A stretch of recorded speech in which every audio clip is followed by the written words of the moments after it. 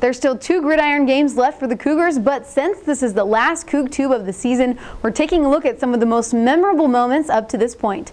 Here's Coogtube reporter Sean Gordon's Top 10 of 2011. Starting things off at number 10 is the first touchdown of independence for the Cougars, a 19-yard strike from Jake Heaps to Ross Oppo. Number 9 gets defensive, with Daniel Sorensen's 30-yard pick 6 late in a blowout win against Idaho State. We'll see Sorensen a bit later, too. At 8 is a pinpoint throw from Heaps to a diving Oppo over the middle against Texas. Sorensen's back at number 7, playing a little pinball before picking off an errant Texas throw. This 2-point conversion by Riley Nelson late in the TCU game is impressive, but number 6 is the high five he gave the ref afterward.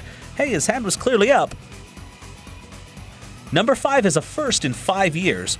J.D. Foslev took this punt to the house against the Horned Frogs, the first punt return TD since McKay Jacobson in 2006.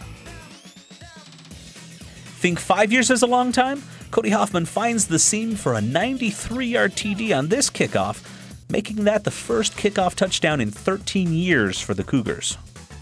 He doesn't just return kicks, though, he catches the ball, too. This one starts the top 3 off in style. This impressive grab by Hoffman against Oregon State is a finalist for Geico's Play of the Year.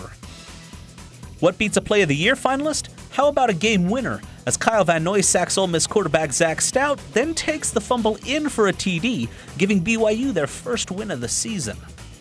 But the immaculate deflection takes the top spot of the year. A mixture of luck and timing by Marcus Matthews not only saved the game for the Cougars, but possibly the season as well. And who knows, maybe we'll have a few plays in Hawaii or in the bowl game that will end up on that list too.